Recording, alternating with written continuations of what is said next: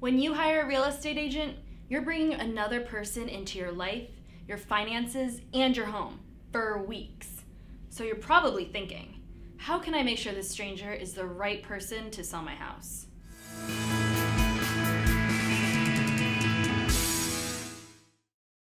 Hi everyone, Corinne here with HomeLight. Your real estate agent is essentially your business partner throughout your entire home sale.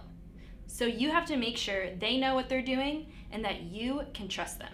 Pam Zaragoza, who ranks in the top 4% of sellers agents in Burlingame, California, says it best when it comes to trusting your agent. When somebody interviews an agent, whether it's the buying agent or the selling agent, they have to have a level of trust in that person.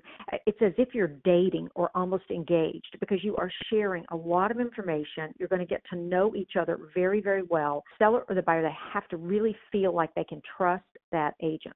The first step to interviewing agents happens before you meet with them in person. You can learn a ton about an agent through some online research. Your first stop should be homelight.com. Plug in your address and we'll compare and contrast all of the agents in your area on their historical performance. We'll show you agents with proven track records of success, agents who can sell your home faster and for more money. Once you have a few strong candidates, the next step is to meet with each of them in person and dig in deeper on their experience, work ethic, and personality. You can cover a lot of ground with just a 15-minute phone call. Let's walk through it. First, start with the basics. These questions are important to get out of the way quickly in the beginning so you have time to talk about selling your house in more detail. So first, ask them, how long have you been in business? Don't take a chance with a real estate agent that's just starting out or only part-time. You need someone that knows the ropes so your home sale goes smoothly. How well do you know my area? In order to sell your house, your real estate agent needs to be able to sell the location as well. So a real estate agent that's outside of their typical bounds could skip out on neighborhood facts that buyers need to hear. How many clients do you represent at once? The last thing you want is to list your house with an agent that doesn't answer your calls or potential buyer calls. Make sure you'll have their undivided attention throughout the duration of your sale. Have you sold homes like mine? Make sure your agent has experience selling homes like yours in the same price range. You wouldn't hire a tiny home expert to sell your mansion, right? Next, get a little deeper. You want to know that your agent is prepared with a plan of how to sell your home. So, ask more specific questions like, do you work with a team? A real estate agent with a team might be able to market your house faster with more manpower.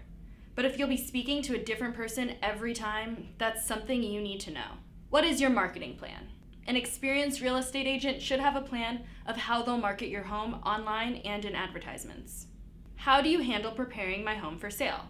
At a first meeting, a real estate agent can tell you what you may need to do to prepare your home for sale. They should have names and numbers for local professionals to handle any task to get your house market ready. What will be the biggest challenge for my home sale? Whether it's the current real estate market, the condition of your house, or your location, a top real estate agent is upfront and honest about what could be a challenge when selling your home. Once they've answered all of those questions, it's time to get down to the nitty-gritty. You need to understand every detail of what's going to happen over the next few months so that you and your real estate agent are on the same page every step of the way.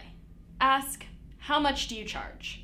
The standard seller's agent commission is 6%, and most agents won't negotiate much, but it's still important to bring it up to make sure each of your needs are being met upfront. Can you walk me through the process from start to finish? If you haven't sold a home before, now's the time to have an agent walk you through the process.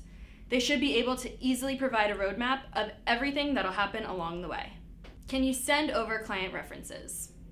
Verify that the real estate agent hasn't had a history of flops that left sellers unhappy. Can I see a CMA and real estate market data for my area? Always ask for detailed market reports and have your agent go over them with you so you understand exactly what price you should list your house for.